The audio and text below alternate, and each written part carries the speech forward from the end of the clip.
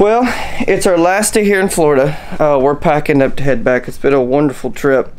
I know y'all were expecting a boat walkthrough video. We did have some issues buying a new boat. I can promise you it was not on our end. It was all on the sellers. I was prepared. I went down to buy it, had the cash in hand. The dude was a no-show, and then ended up selling it to somebody else the next day. So, sucks to suck, but life happens. After kind of being down about it, obviously, for a day or two, my wife went ahead and gave me permission. My lovely wife, who supports me in everything I do. Don't know what I could do without her, but she gave me permission to go ahead and buy new. With the market right now being so high and so stupid, it's only going to cost me like $6,000 more to buy new, so might as well. But the lead time on those boats are pretty lengthy, so it's going to be a while before we get the new boat, but I can promise you it's going to be worth it. Duck hunt fish out of it. I'm getting custom colors, the whole 9 yards. I mean, they're building it for me. And to keep everything true on the channel, the brand new boat obviously is still the micro skiff platform. I think it's gonna be like 16.1, 16.2, something like that. And it's also what's the word I'm looking for? It's just a smaller boat, and it's under 20,000. So for those of you watching the show, if you're looking into a new boat that is going to last you a lifetime, literally, this is going to be the boat.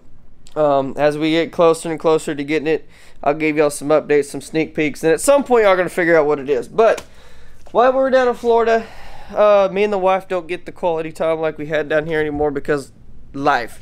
Get a little kid, get a job, trying to pursue a fishing career on YouTube, or just something on YouTube, whatever you want to call it in general. It doesn't happen that often. So we came down here, I put the cameras down. They're working on the house. I put the cameras down and just enjoyed my time with my wife.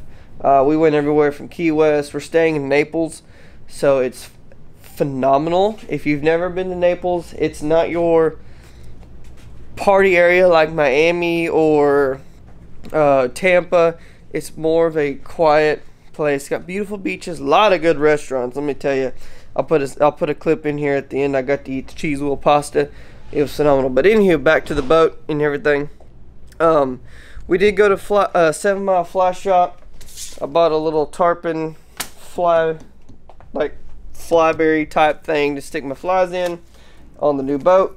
I bought a new fly tagging pad. Yes, I still will be fishing. I've got buddies who's got boats, and I've given them a bunch of rides on my rig, so it's time to return the favor. Bought a free fly shirt, so I'll be letting y'all know what that's like. They don't have those in Texas. You gotta order them for some reason. But anywho, that's just a little update of what's going on.